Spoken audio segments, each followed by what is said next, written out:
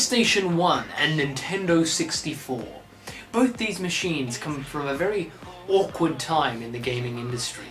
The technology required to generate real-time 3D was quickly becoming more available and cheaper to produce, and the industry was trying to figure out what to do with it. Both consoles were the home to some absolutely classic titles as well as some complete crap. Though, which is the better console? They both have their merits, and I really don't think there is a winner, but you click on a video saying N64 vs PS1, you want a winner, you want a deathmatch, so here you go. Spread it like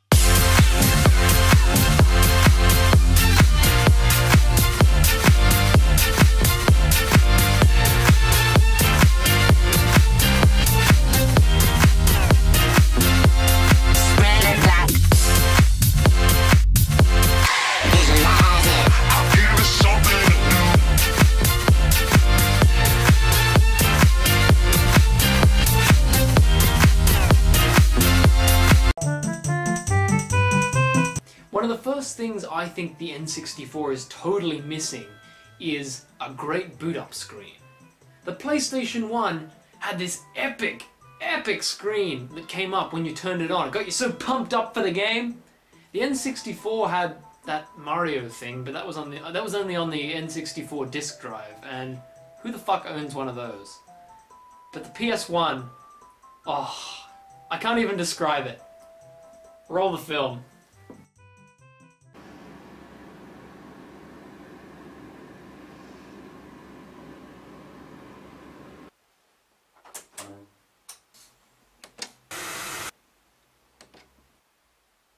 Fire in the hole!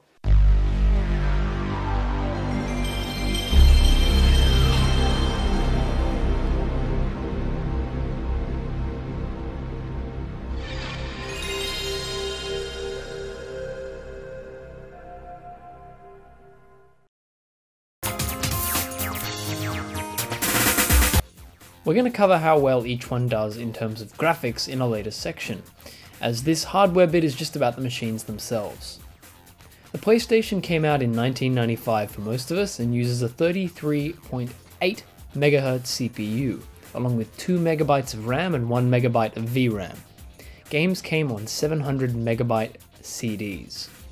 CDs were cheap and massive in capacity, meaning developers could put whatever the hell they wanted into the game and never have to worry about running out of space. This led to a lot of corny full motion video, but it also is what made the PlayStation such a resounding success. The N64 came out a year later in 1996 with a significantly faster NEC processor clocked at 93.7 MHz, as well as a much faster dedicated graphics chip from Silicon Graphics known as the Reality Coprocessor, clocked at 62.5 MHz, along with 4 MB of unified RAM, expandable up to 8 MB, with that expansion pack. The memory is also unified, meaning the GPU and CPU both have access to it, unlike the PlayStation which uses separate blocks of RAM. Games came on cartridges that could hold a maximum of 64 MB. This was one of the main reasons the N64 lost a lot of third-party support to the PlayStation with its massive CD medium. The N64 is by far the more powerful machine, with the ability to use demanding graphical techniques like trilinear filtering that the PlayStation just couldn't have dreamed of. While Sony's PlayStation has much more storage to play with and can serve as a great CD player, the N64's hardware is just more capable of bigger and better things. If the N64 had a CD drive, Nintendo might have had a better chance at winning the war, but their efforts to make a more powerful system were definitely successful. Another essential part of a machine built for kids is durability. The PS1 is a brick, but with its moving parts, it's fragile. The laser and motors in the CD mechanism aren't designed to be thrown around. But the N64 has no moving parts. It's a tank. I once saw my friend drop his Panasonic CRT TV on his Nintendo 64. And I was like, oh no, it's dead. And he just smiled, picked it up, plugged it in, and the N64 powered on like it was no big thing. It's one of the toughest built consoles out there. The PlayStation put up a good fight, but the N64 wins this round.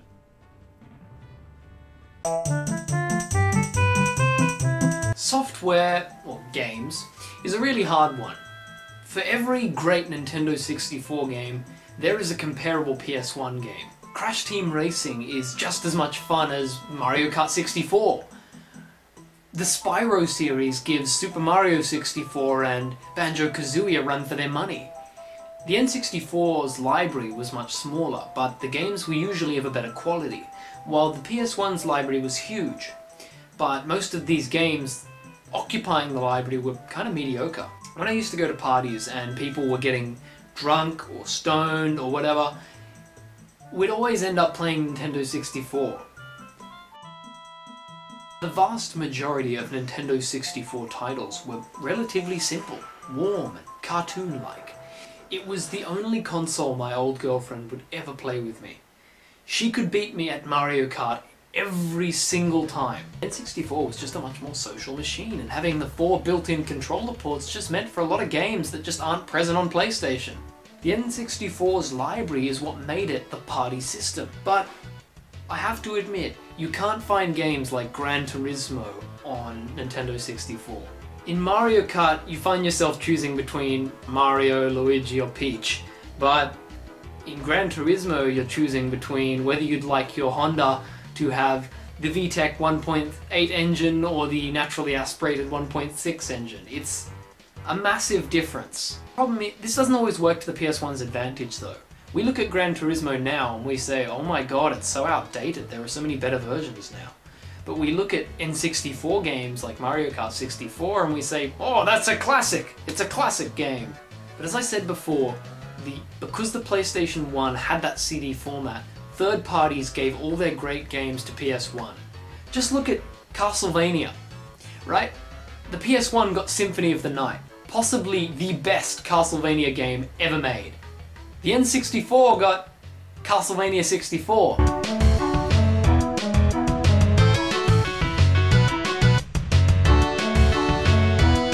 That's the kind of game that makes you miss 2D.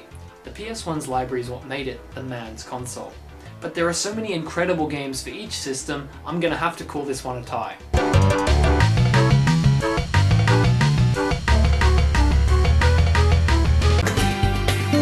Design. In typical Nintendo style, the N64 looks like a warm little puppy dog, while the PS1 is a piece of electrical equipment. Every button serves for a purpose and there is no nonsense anywhere on the design. If you wanted to get a console for grown-ups, you got a PS1, because they look serious. You weren't a kid anymore, pretty colours didn't matter to you. You want the man's game console that's built for man's gaming. While the N64 is light-hearted and warm. Its design is more appealing to the eye and all the revisions are so great. My personal favourites are the Pokemon Stadium Edition, Fire Orange and of course Smoke Grey. I only own the original, but I one day plan to collect a few more other models. The console's unique designs and colours are what make them so expensive and so good to collect today. I'm going to give this one to the N64.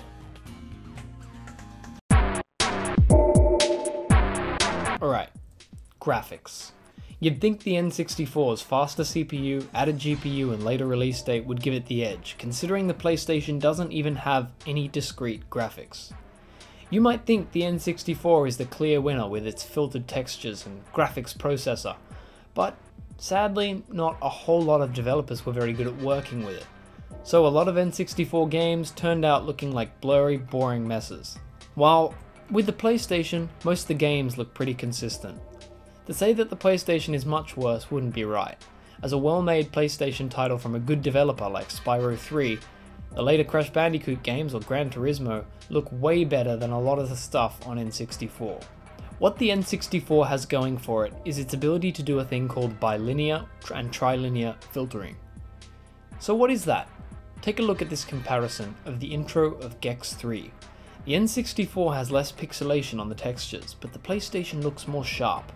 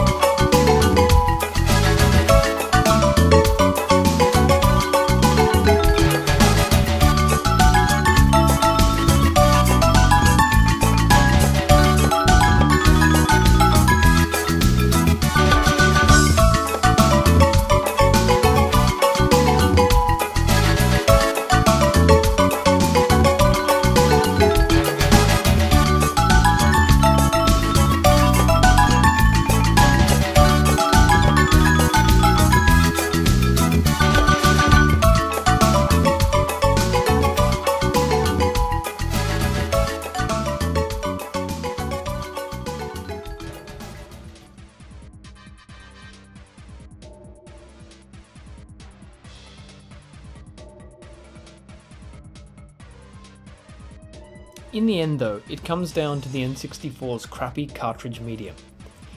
Even if the N64 could handle bigger environments and better things, its small cartridges made it hard to cram the textures and the environments in, just like the PlayStation could do, meaning its powerful hardware can't be fed enough information to truly take advantage of it. If the N64 had a CD drive, this might have been a different story. Metal Gear Solid is an example of this. That game could not have been done on Nintendo 64.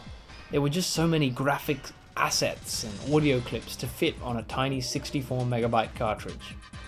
But if you were to take a look at any of the first party titles from Nintendo, like Star Fox, Wave Race, Perfect Dark, or any of the rare games like Bad Fur Day or Banjo-Tooie, it's clear that the N64 is the clear winner in the graphics department. And the later addition of the RAM expansion allowed the console to run incredible looking games like Majora's Mask. The winner for graphics is the N64, by a mile. Music is a hard one.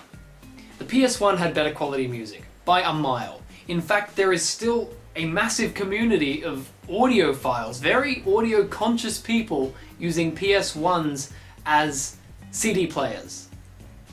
If you look right now at these images on the screen, people are actually converting PS1s into full-time CD players, like they're that good at doing it. While the N64 didn't have the room for great CD audio, so it had to resort to either synthesized music or kind of compressed music.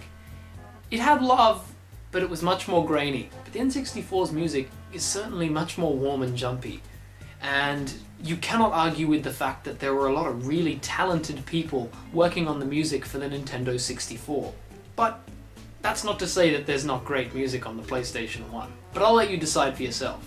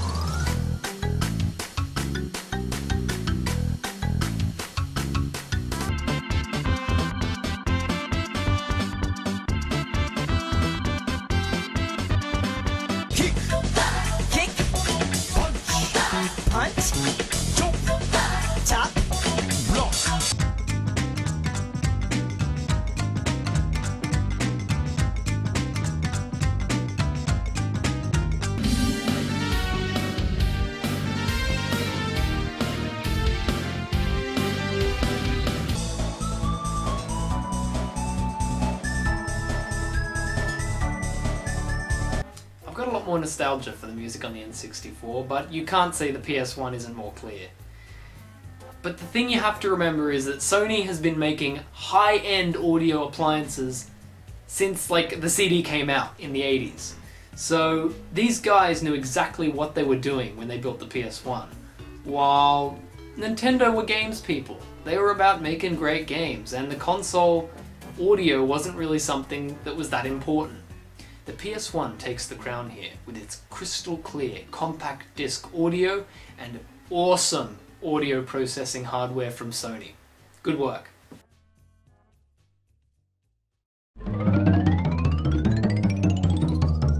This one is difficult. At the end of the console's lifespan, PlayStation had DualShock. The DualShock design was so good, Sony used the same controller design for 16 years, only making mild updates with each release, up until the release of the DualShock 4 in 2013. But when the console came out, it used this. The N64 controller looks confusing and strange with its 3 prongs, handle things, but they're actually useful, with the D-pad being a must in strategy games. On the day of release, the N64 had an analog stick, something the PlayStation only got a year after in 1997. The analog stick was destined for 3D gaming, and the N64 did it first. But the N64 controller has its flaws, and the DualShock controller just flat out doesn't. What the N64 started, the DualShock finished. So this round goes to the PlayStation.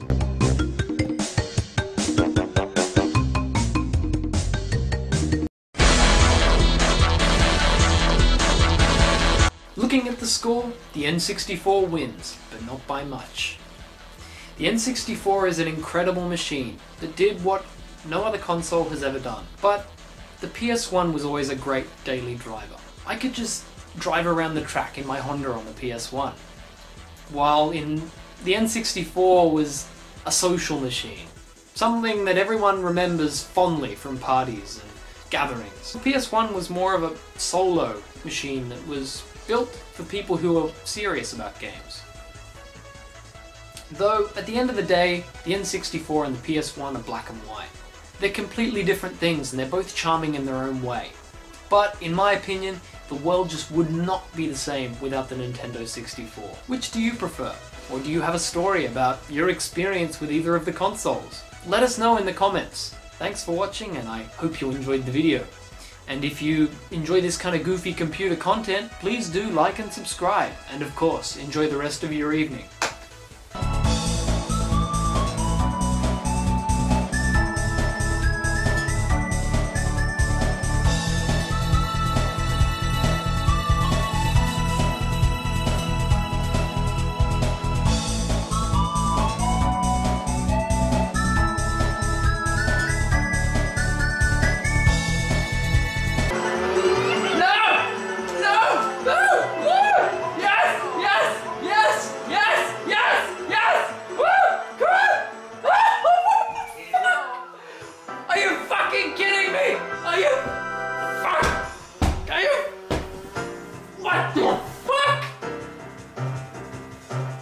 The balls?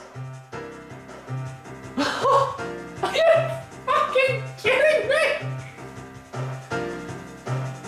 What is wrong with this game? What the fuck? This game is bullshit.